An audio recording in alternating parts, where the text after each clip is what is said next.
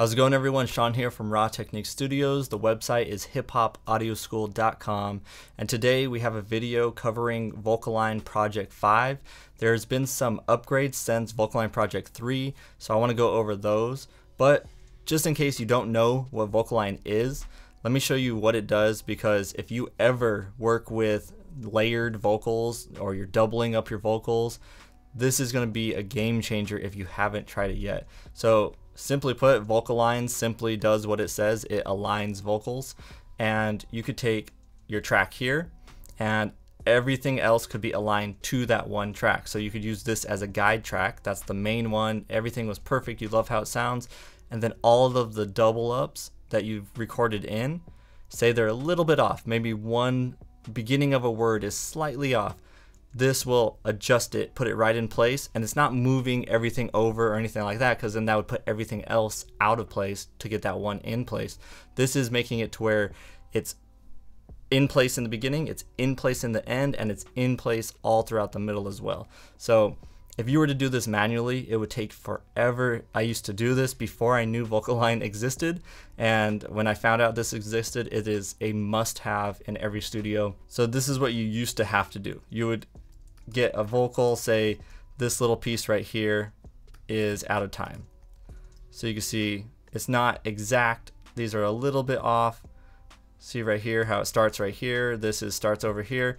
If you wanted to get that in place, you would have to make it to where you'd cut it here and here. So these are pretty much in place. This right here is not in place at all. So you do like a cut right here, and then you take this, and because you don't necessarily need to just move it over, you need it to compress itself into a smaller file. You would come over to the TCE tool, you'd grab that, bring it over like this. Now it's a little bit better. Using TCE tool is very difficult to get it to sound natural. Sometimes it sounds robotic.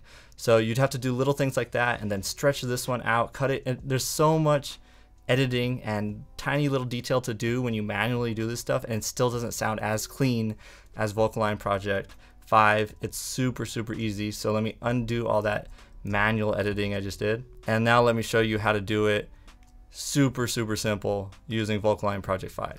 You select your guide track, hit capture, you select your dub track, hit capture, and then render. That's it, you're done. Everything's right on time. If I zoom in to that part that we were editing, see how it's right on time now? It's starting right where it should, it's ending where it should. Everything is exactly as it should be, on time, perfect. Couple button clicks, done. That's going to save you a lot of time. So that's Vocalign. Overall, that's what it does. So there are a few features I want to go over with you guys, just in case you don't know about them. These are on Project 5, Vocalign Project 5.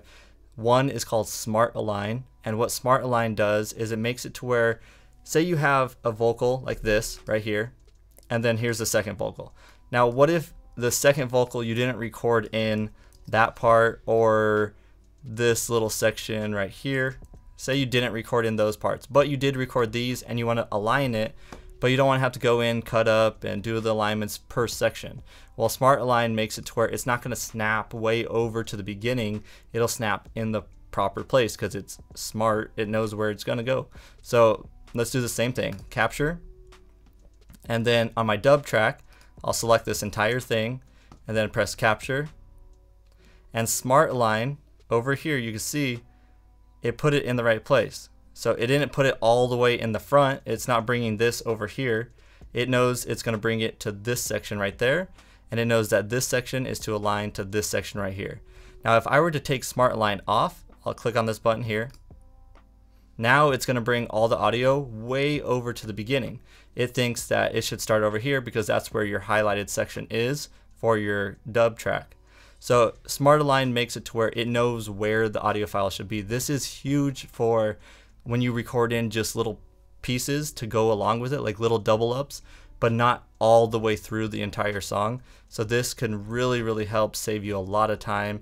That's a big upgrade on Vocalign Project 5. Now another thing is the tightness. How right on do you want it? Do you want it super tight and it's right on with the guide track and it's not going to be off at all? That's usually what I like. I like how that sounds. It's right on. But if you want it a little bit looser, like a little bit of wiggle room, a little bit more natural, say the vocalist isn't exact, then you would just loosen it up. That makes it to where there's a little bit of wiggle room. You can see right here it says 200. That's 200 milliseconds worth of wiggle room versus 0. It's no wiggle room, it's right on. So I like it right at 0. I like it really tight on there, but that's up to you. It could vary per song or per artist. Maybe the artist doesn't want it that tight. So it's going to depend on you as the engineer and the artist preference. Another cool thing with this Vocalign Project 5 is you have the resizable plugin face right here. So you could just simply take these little lines down here in the corner, and you could resize it. So if you're working on a bunch of stuff and you just want this tiny little space to work with, capture, render, make it simple like that. This is really convenient to have a small version of it. Or you could just go up here and just drag it out and have this giant window to work with, and you could really see everything, all the detail, and get in there. So it just depends on how you want to work with it. I tend to like it right around here, or the really small one when there's a lot going on with the editing on the screen. And remember, when you open it up, you go to Audio Suite, and then you go down to SmartAlign, and then you go down to Vocalign Project 5. That's how you open this plugin. It's not a real-time plugin. It's not something you put on an insert. This is an Audio Suite plugin where you capture the audio, you capture the dub, and then you render it, and it prints it into here. Now make sure you have this button right here, Use in Playlist, highlighted. It has to be blue, because if not, it's not going to print it into your session properly. All right, so now we're in Logic. We could look at the ARA or the ARA compatibility with this DAW, and we could use the Vocalign version of it. So I have all of these tracks here selected. I'll go right here to add a plugin, and Audio Units, SmartAlign, and Vocalign Project 5, ARA or ARA, hit Mono, and it's gonna bring them all to all the tracks there. All right, so we have the plugin there. I have them all linked together, and here we go. I'm gonna select the first track only, right there, hit capture, and then I'm gonna select all of these tracks here. On the dub, hit capture, and it's processing it here, and now it's ready. All right, so let's give it a listen before the plugins. So I'm gonna take all of these tracks, turn off the plugin. This is what it sounds like. I move stuff out of time to make it really obvious, so it's gonna sound really bad, but here we go. Time to wake up. We need you on this revelation. All right, really off time. All right, so now let's listen to the same thing with the plugins engaged. Time to wake up. We need you on this revelation. It's a soul situation.